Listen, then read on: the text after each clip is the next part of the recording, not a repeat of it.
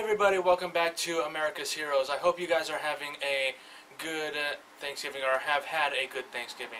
Hello Earl, how you doing? Pretty good, Josh. How you doing? Pretty good. How was your Thanksgiving? Good. I didn't do a thing. Stayed home and did nothing. Very nice, very nice.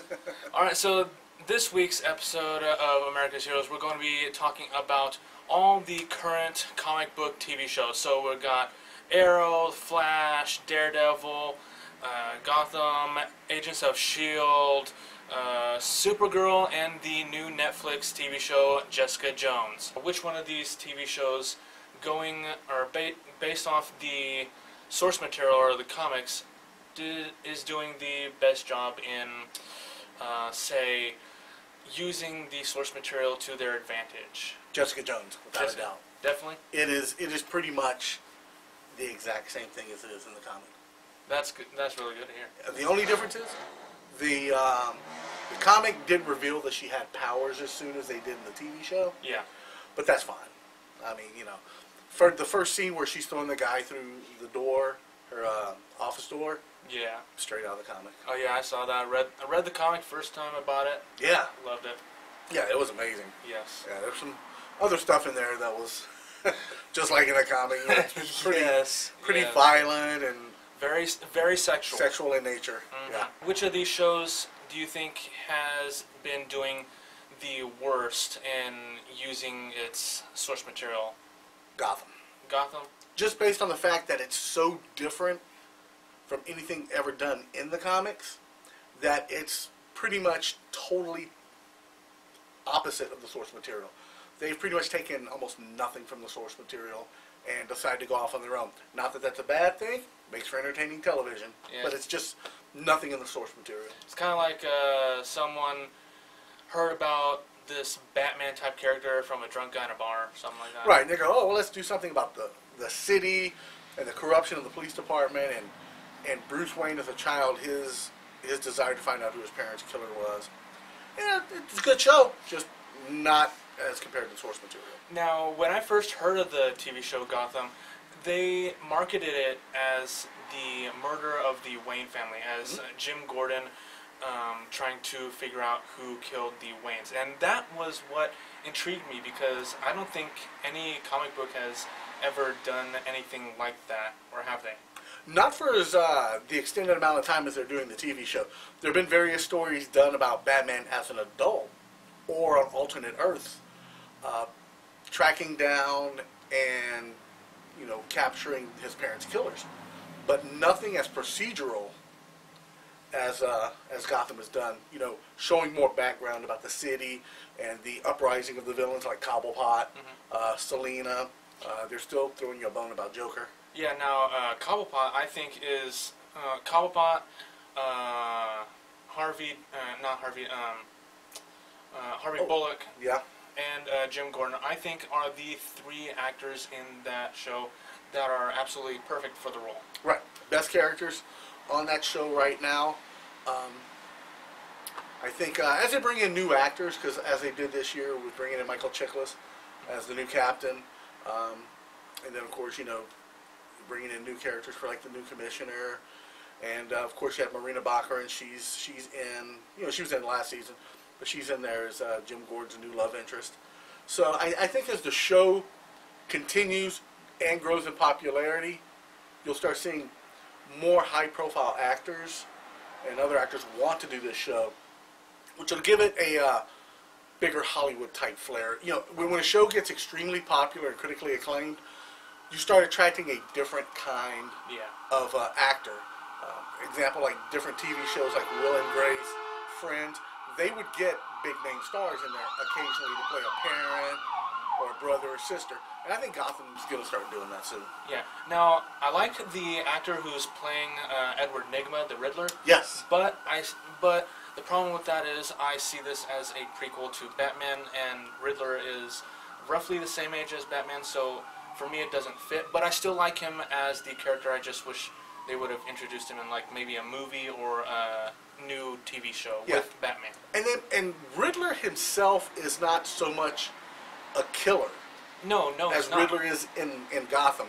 So there's a little deviation from that, but it seems like all the villains in this in this show are in fact just murderers. Yeah. Um, even Selena. Oh yeah. And one of the things that attracted me to the Riddler from the original Batman animated series is that he was one of the more sophisticated villains, and in this, he's just he's just quirky. He's a quirky, kind of scorned person who had his infatuation with a coworker, and well, we all know how that. Well, it went sideways. Yeah, it did.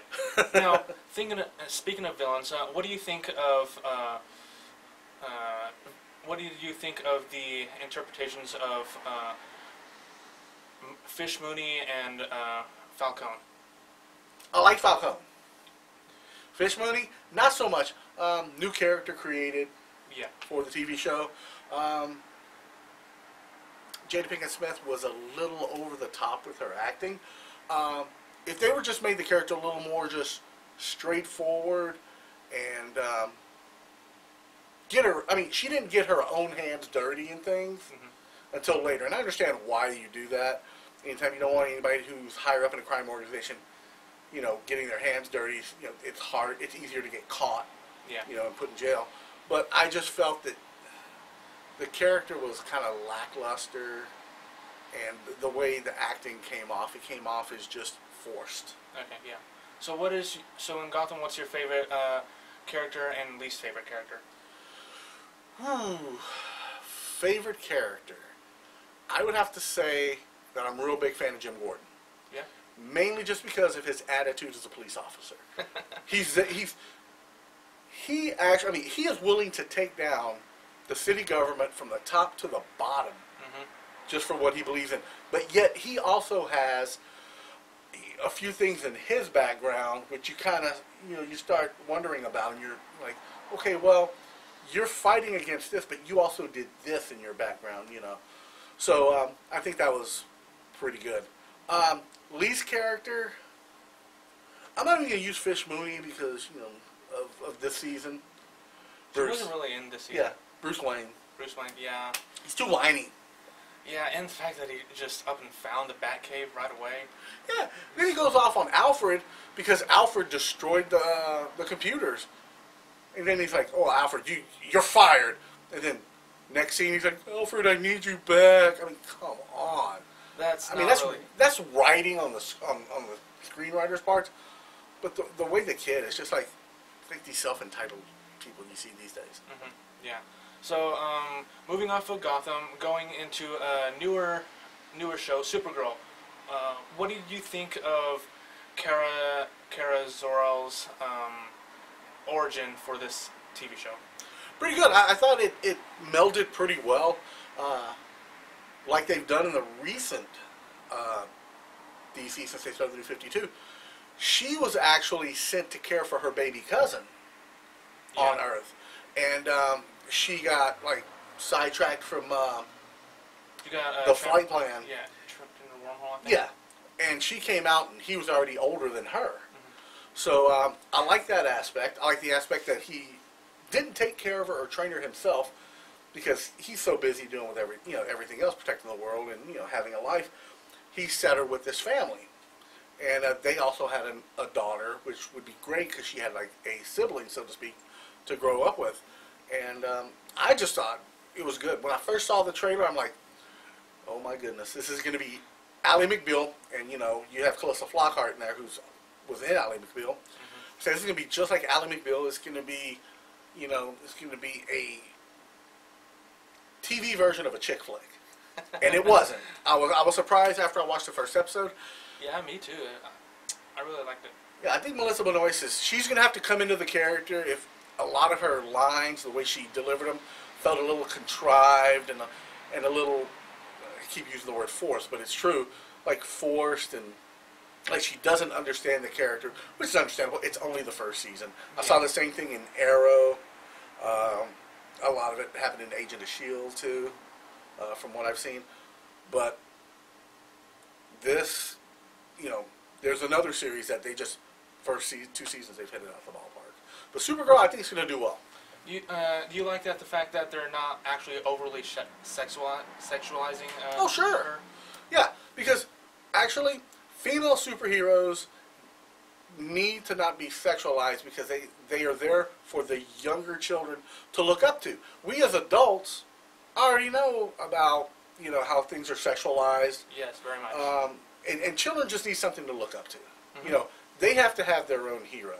I mean, that's why you get younger kids watching and reading the Hunger Games.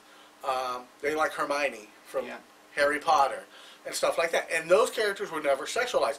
They are strong. They get the job done. They're smart. They're willing to do whatever it takes to get, you know, the job done, basically. And with Supergirl, if you over-sexualized her, it's just not right. Yeah. It would be pointless. Because she's always going to be looked at as Superman's cousin. Yes, yeah. Wonder Woman, it's her background with her creator is a different story. But Yeah, that's a totally different story. Now, what do you think? What were your first impressions when you heard that Jimmy was going to be African American, a black guy?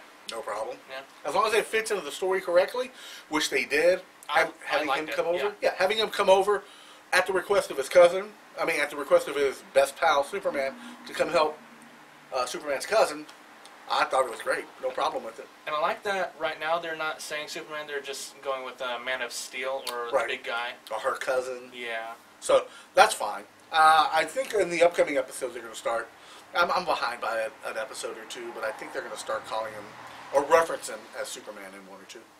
Now, they introduced a new character that we all know from the comic books is a superhero, Red Tornado. What did you think of his design as in costume and him as a character on the show? I actually haven't seen that episode yet. Nope.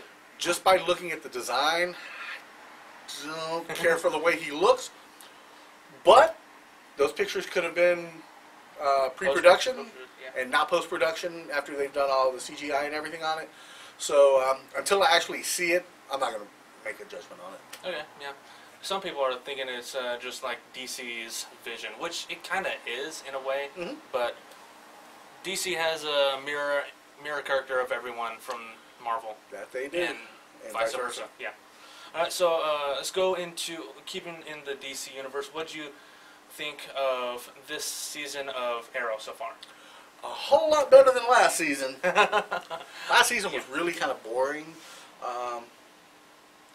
It's all pretty much, even though at the end, or near the end, they were talking about it's Ollie's master plan. To me, it's a pity party for Oliver.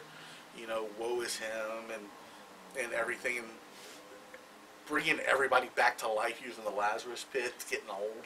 Yeah, it is. But this season, been fantastic. It's been really good. They bring in Neil McDonough as Damien Dark. Oh, yes. I love the actor. Oh, he's creepy. Oh, yeah. He is so creepy because he was in an FX show called Justified, and he played like this really powerful mob guy, and he just gives off this vibe like, you know, I'm sitting here talking to you very calmly, but I would have you know I could kill you right in front of me and it wouldn't bother me at all. Oh, yeah. And it's the same way with Damien Dark. I've only seen one instance of where he had like some concern or maybe fear on his face this season, and that's when he went to he was choking Thea and realized his powers weren't working on her. Oh, yeah. So and then he's just like, uh-oh, what's up with this girl? And I think the whole cast, I mean, there's a couple of characters on there I find really annoying. Yeah. But I'll let those go because they're integral parts of the show. Now, what did you think of the CW bringing in finally magic or sorcery into the show? Do you think it was the right move? Yes, I think it was because you can't ignore that aspect of it with Constantine already being on NBC, and I actually believe that this is their way of testing it out. Yeah, me too. Did you see the episode with Constantine? Yes. I like the nod that they put to NBC, the peacock the feather. peacock feather, yeah. Is burned. He's like, I need a peacock feather, all this stuff to put Sarah's soul back in her. And what do you need the peacock for? Nah, I just need to scratch my back. It was funny. That was funny, yeah. Yeah, they needed to actually introduce magic, and what better way to do it than introduce Constantine, who was in a movie, had his own series on NBC. Yes. And they brought him back for this episode. And the ratings for that episode, they said I think all the TV shows on Wednesday had seen a dip that night, except for Arrow. Ratings had actually gone up. Oh, yeah, Constantine is a very big character. Oh yeah, and it was just announced that he will probably be showing up in the second season of Legends of Tomorrow. I think Warner Brothers said that they might do a season 2, but just because the budget for the first one is so big, they aren't still sure if they're going to do one. But hopefully they will bring him back for Arrow, or even give him his own TV show again. Right. That'd be cool. Yeah, I with Arrow, everything stemming from last season, there was a lot of mistrust and distrust going on between everybody, especially Diggle and Ollie. I'm glad they got that taken care of. Now they can get back to doing what they need to do. Ollie running for mayor happened in the comics pre-52. Yes, finally, I loved it. So that's good. I like he's finally called Green Arrow. Colton Haynes should be coming back. Yeah. Sometime this season, which is good. I like his character. The Thea character is growing on me more and more as it goes along. Yeah. John Barrowman is fantastic. Oh yeah, he's great at anything Malcolm. he does. Yeah, as Malcolm, he's fantastic. Now, I was a big fan of Katie Cassidy when she was in Supernatural, playing Ruby. Yeah. Not so much now. She's annoying. I really don't care for her too much as Laurel or Black Canary. It really does feel like they just brought her in as Black Canary just to be Black Canary. It's like, it's a nod to the comic book fans, but if you want to do her right. Don't make her this annoying little woman. Right. And I know I'm going to catch flack for this one, but Felicity's just starting to be so annoying these days. What? Yeah.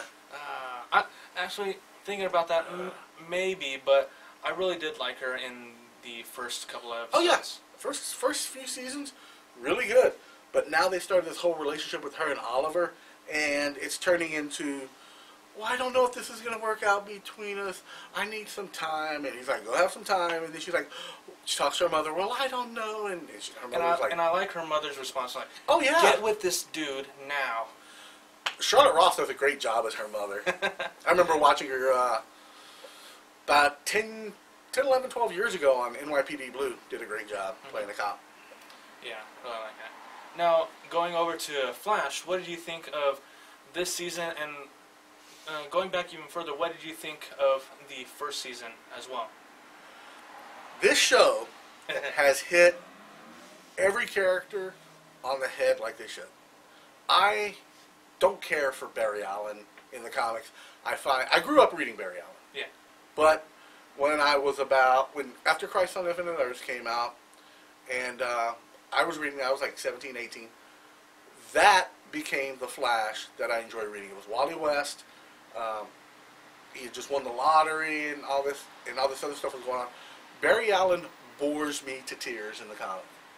Yeah, it kind of does that for a lot of people too. But they made Barry and Wally into one character, and it turned out fantastic. Yes, very much. I have nothing bad to say about that show at all. I can't really think of anything else.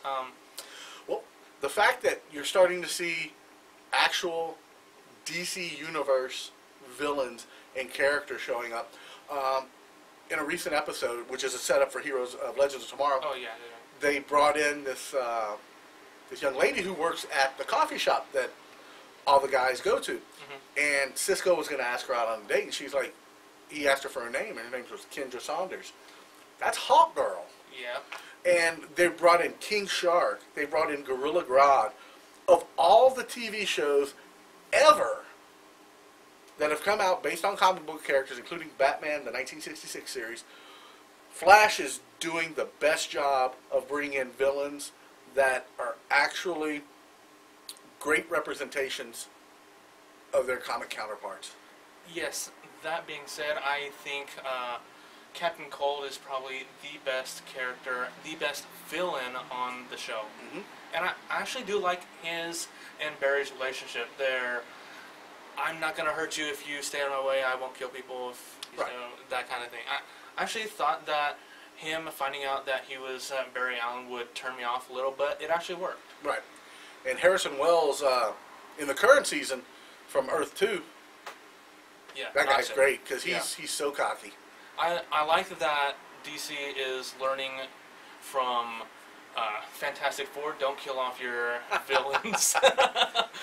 Yeah. And I like that they can bring back the actor for Harrison Wells into another role, to bring him back in the same role but different character.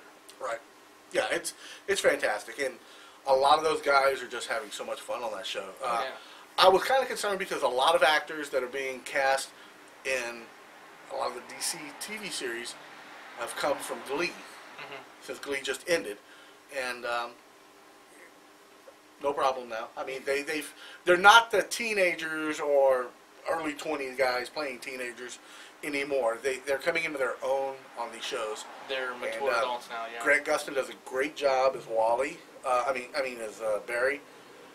The fact that he's now over, or appears to be over, Iris, and he's in a relationship with Patty. You just got to be careful.